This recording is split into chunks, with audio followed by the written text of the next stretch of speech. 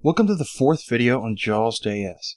Now starting from this video and moving forward, we're going to increase the complexity, combine all the things I've gone over in the first three videos, and add in this video, sprite sheets, animations, and more game states. Now towards that end, I've included instructions now. We're going to use the arrow keys to guide the squid. I've also increased the canvas size to 600 by 600. And we're using a style sheet just to put everything in the center, to align it all centered. Moving into the game.js file, we see two new game states, menu state and end state, that work nearly identically but have different sprites. In the case of menu state, we're using menu, happy squid, we'll press enter. Then the end state, we're using end, game over. For both of them, during the update function, if enter is pressed, we call switch game state, part of JAWS, to switch to play state, where the play will actually happen. So when we first start the game, we're presented with menu state. We'll press enter, we'll go to play state. When we're in play state, and we run out of health, we're going to end state. But if we press enter again, we'll come back to play state. Moving down to play state, we see a few new variables again. HUD, heart, heart sheet, and coral. HUD is going to represent our heads-up display. It's going to keep track of things like player health, and in a later video, the amount of coins we've collected. Heart is going to represent the visual information of how much health the player has, and a heart shape. Heart sheet represents the sprite sheet for the heart, as I'll go over in just a moment. Now, a sprite sheet is a sheet of sprites. We set it to an image, we tell it a frame size, and then its orientation, either right or down. If it's right, it's left to right. If it's down, it's top to bottom. In this case, it's right. Heart sheet looks like this. 3 frames, 0, 1, and 2. Sprite sheet, once you've created it, uses the information from frame size to split the image into frames, which can then be accessed through the frames property of a sprite sheet object. So for heart, we're setting its initial image to be the 0 index of frames of heart sheet. This right here, the filled in heart. Moving down to viewport, we see we've changed it a little bit. It now has a max X and a width that are the same number, 500. Now remember, the canvas element is 600 by 600. So now the viewport is not filling the entirety of it, it's stopping at 500. Which is where the HUD comes in. The HUD starts at 510, runs 90 pixels in width, and ends at 600, the same as its height.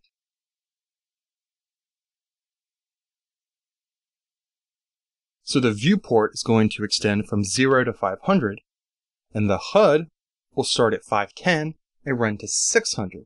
So it'll be a 10 pixel buffer between where the viewport is to where the HUD begins. Moving down to player, we see we're not setting an initial image because we're going to be using an animation. Instead, we just set its coordinates, an X and a Y, its initial properties, dx, dy, and speed from the last video. We're also using player.health. Player.health is going to represent the index to heart sheet, which the heart sprite will use to set its image. Heart sheet, as I showed, runs 0, 1, 2, from full health to half health to no health. So player health will actually start at 0, this index, and run 0, 1, 2. And if it's greater than 2, we run out of health, which I'll get to in just a moment. Player.move, I'm using the this keyword. because the move function property refers to other properties of player, x, y, dx, and dy. So we can use this keyword to refer to player, this.x and this.dx. Since they're also properties of player, we can just refer to using this, since move is also a property of player. So that's what we're doing right here in these two conditions. We're checking to see that player.y is not less than 32, and player.y is not greater than 1700, stopping it at the top and stopping it at the var bottom of the viewport. At the end of this function, I'm chaining together two assignment statements.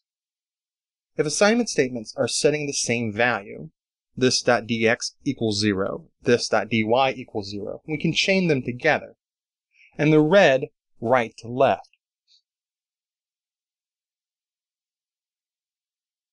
So the value of 0 is being assigned to this.dy, and then its value is being assigned to this.dx. Now we're going to introduce animations. An animation is a separate object within JAWS.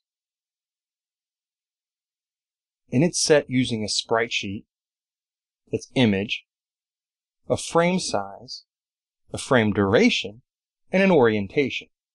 It looks very similar to the sprite sheet when we set an image, frame size, and an orientation. But an animation has a frame duration. That is the total time a frame will appear on screen in milliseconds. And we can cut up that total animation using slice. So for squid animation, it has a total of 6 frames from 0 to 5. So we're slicing the animation from 0 to 2, 0, 1, 2, and assigning it to the animation up property of player. And then from slices 3 to 5, 3, 4, and 5, we're assigning it to be the default animation property of player.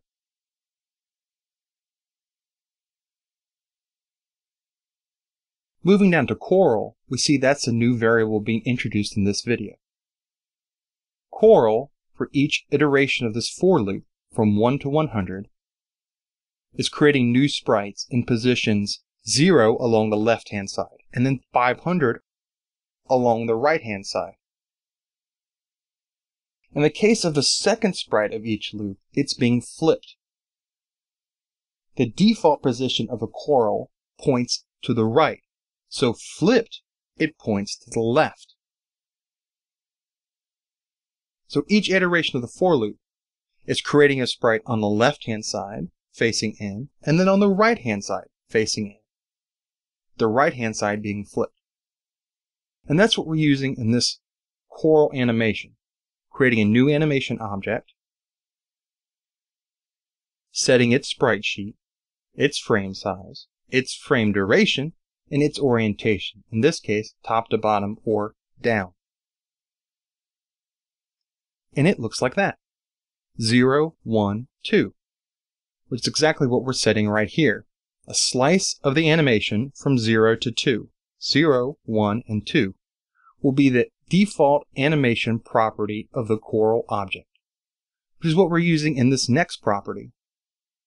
Creating the property animate, which is a function, as part of coral, and then calling this coral for each element, set its image to be the next in the loop of the default animation property of the coral object.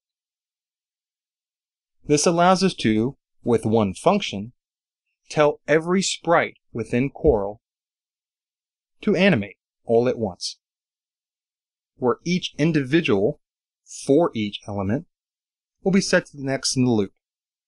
So they can all animate and we can call it with one function. Coral.check is very similar to coins.check, where it checks to see if player is colliding with coral, collide one with many. If it is, we increase health by 1, plus plus. If it's greater than 2,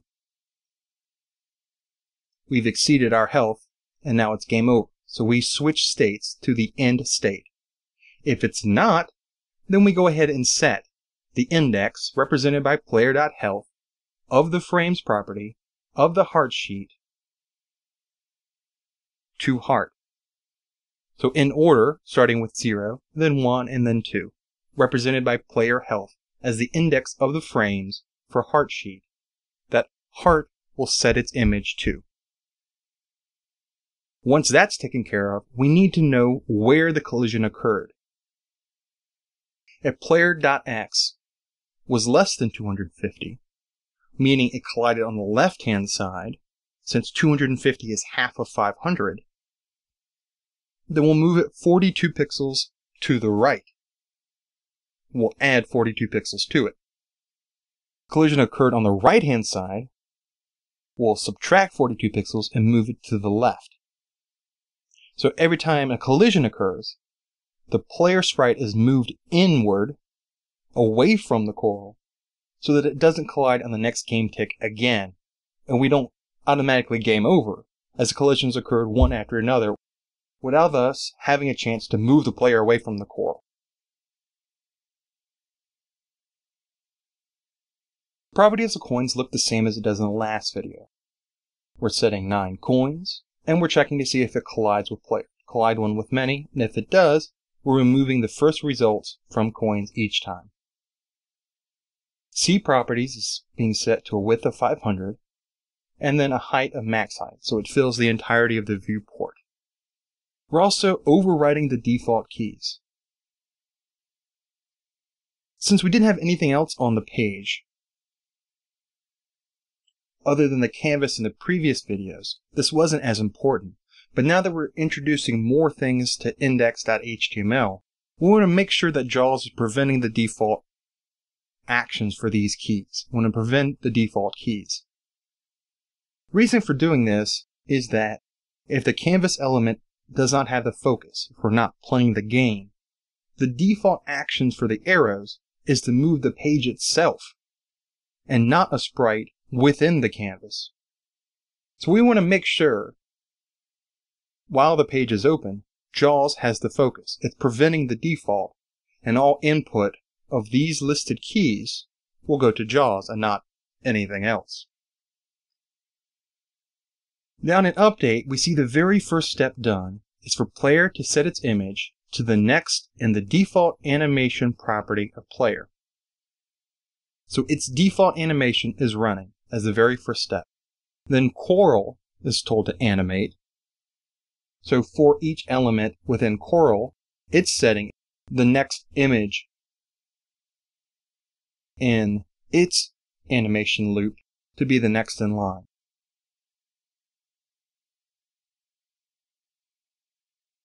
Then we're checking again up, left, down, and right. If it's up or down, we're using the animation up property of player and setting the next in its loop. So up and down have a separate animation than left or right, or not doing anything at all. Then again, we're adding a bit of gravity. We're moving the player. We're checking if it collides with coins. We're checking to see if player collides with coral. And then we're centering the viewport around the player. Then within the draw functionality of PlayState, I've changed things a little bit. Now instead of calling viewport.draw over and over and over again, we can use viewport.apply and then a list of the sprites or sprite list we want drawn. And the viewport will be applied to them. So if they're being drawn within the viewport, they'll be shown. And if not, they won't be shown. And it allows us to set up the same order again. The C drawn first, the coral drawn on the C, the player drawn on the C, and the coins drawn on the C. And then the viewport applied to all of them. And the last two things we're doing is drawing the HUD and drawing the heart. And the heart needs to go on the HUD, so the HUD is drawn first, and then the heart. Then again, as I mentioned in the last video, we're adding all of the assets at once. the coin, the squid animation, the coral animation, the heart sheet, the menu, and the end. All at one time, so all the images are loaded during the initial loading phase before anything else is done. And so they're ready to be called. We won't have to wait for those images to be loaded once we start using them.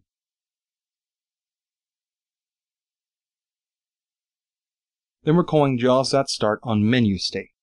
So the first thing we're going to see is menu state, and then when we press enter, play state.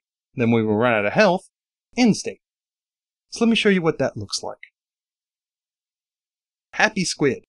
And this is the menu state. We see press enter. We press enter, we see the squid. And a default animation, little tentacles going up and down, as gravity is applied and it floats slowly down the view. We also see the HUD on the right hand side, and the 10 pixels between the viewport and the HUD, and the heart is on top of the HUD. We also see the coral along the left hand side, and then flip along the right hand side. And we also see it animating. It's blinking. We also see now the sprite has gone down to 1700 along the y-axis, and it's not going any farther down. And if I press up, we see a different animation. We see the up animation. If I press down, we'll see the same thing. We press up, collide with the coins as they get removed, and we see we can't exceed 32, which is right where the C starts. And now, if we collide with coral, we see the health has gone down. If we collide with coral over there, we see the health has gone down again. And if we collide with coral a third time, well, it's game over. But if we press enter, we can play again. And everything gets reset. And we can float along in the sea, or collide, collide, and collide for game over one more time. Well, that's it for this video. In the next video, I'll go over the final two objects of JawsJS, tile map and parallax scrolling. So we can check to see if the squid is in a certain place on the tile map. And we can have some background images scrolling along with the viewport to add some visual depth to the sea we already have. Thanks for watching.